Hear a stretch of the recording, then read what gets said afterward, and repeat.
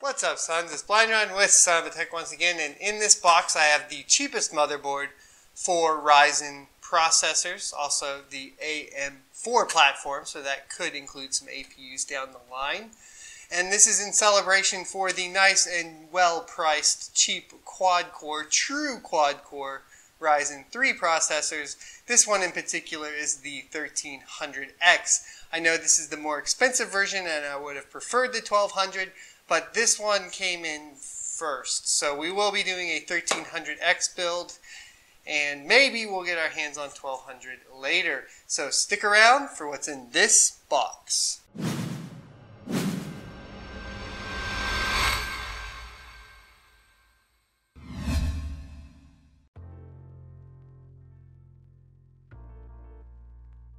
Here you go, fellas. Well, that's odd. It's a Munchkin steel thermos. That's the cheapest motherboard. Just kidding. I guess this got thrown into the mix. That's what happens when you order on Amazon. Here we go. It is the Prime A320MK from ASUS. Now, I've had some bad luck with ASUS recently this year with their X99 Strix board, but I'm hoping that we won't have that anymore.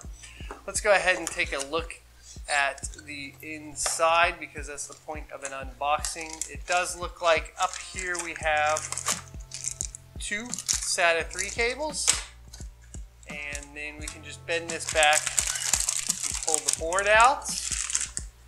Underneath, what do we got going on here? We have the user manual, a crappy driver CD, and a very basic I/O. Wouldn't expect more for the price of this board. And then we do have an additional M.2 drive screw, so that's always nice to have those on hand because they are tiny and I lose them a lot. I don't know if there's one on the board as well, but we'll see in a second. Actually, we'll just close this up right here. Boom. Dun, dun, dun, dun, dun, dun, dun, dun. Alrighty, so pulling it out of all of its glory. We'll get you guys a shot here.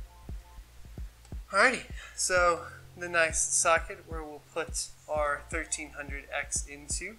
We have two slots for DDR4 memory. I'm hoping that this board will go up to 3200. I don't know if it actually does support that. Let's actually take a look here. It only goes up to... Nope. So this board does support overclocking up to 3200, which is awesome because Ryzen does get a lot of performance out of higher clocked memory, so that's nice to see. Right here we have our PCIe 3x16, and then we have 2x1 slots right down here. You have your SATA on the bottom right, and it looks like pretty much all the usual suspects are here. You got your CPU your CPU fan header and up here, and then the system fan header back here. And it looks like, do we have any RGB? I do not believe we do. I just want to make sure and confirm I don't see anything on the board itself. It doesn't look like it. The only one that got me here was the speaker, which is a speaker. So your speaker's right there, and your USB 3. Oh, there's only one. Yes, only one for USB 3.0. You got your ATX 24 pin, and then your CPU 4 pin, so you don't need an 8-pin header there coming off of your power supply. We can get away with a pretty well-priced power supply as well with this build. Alright, taking a look at the rear I/O, we have our PS2 connectors for both mouse and keyboard, it looks like, which is kind of abnormal. Usually they put these two together. It does look like they dropped the USB ports that would normally be underneath the single PS2, so that's interesting. But this is kind of nice to see. I like this. We also have our VGA output and an HDMI output. We have two USB 3.0 here, two USB 2.0, and two more USB 3.0, making for a total of 4 USB 3.0. No USB 3.1 on this board. And here's our NIC up here, and then our rear audio I/O. So that's going to wrap all of that up. There's nothing really left to cover on this. I will go ahead and do a surprise unboxing of the Ryzen 3 for you guys, just because we're here. Ooh, seeing that I haven't opened it. And this will be my first time, even though I have the 1500X, I never actually put the Wraith cooler on it, so now I have two Wraith coolers. Pop this one out right here. This is the part I'm kind of excited about. I haven't ever used one, ever. Looks like the thermal paste is already on there too, so you wouldn't technically have to do it. So I'm going to put it right back in the box so I don't accidentally rub that off.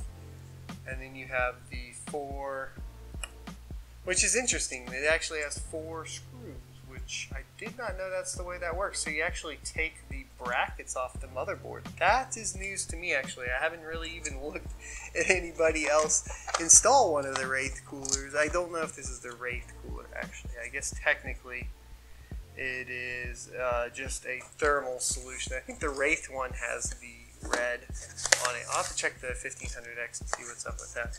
This is definitely the entry-level model. It's not the RGB or the lit-up one. Here is the 1300X itself.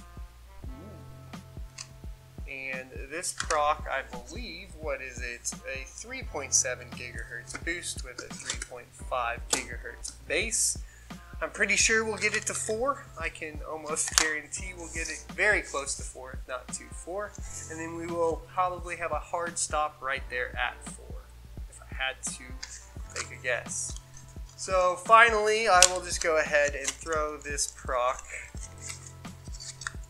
into this board so that it loses its virginity before the end of this video, because that just sounds like a good idea to me. So if we're just going to go ahead and plop this right in here, let's line those screws up.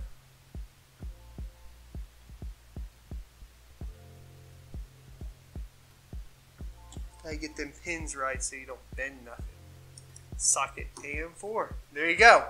This is one of the cheapest Ryzen chips in the cheapest Ryzen motherboard on the market. Affiliate link for this motherboard will be in the description below. If you decide to purchase it, please use that link. And I will also come back through this with some more details and hopefully a more in-depth review as far as how the board itself performs, so stay tuned for that. Thanks for watching, and as always, I will see you next Tuesday.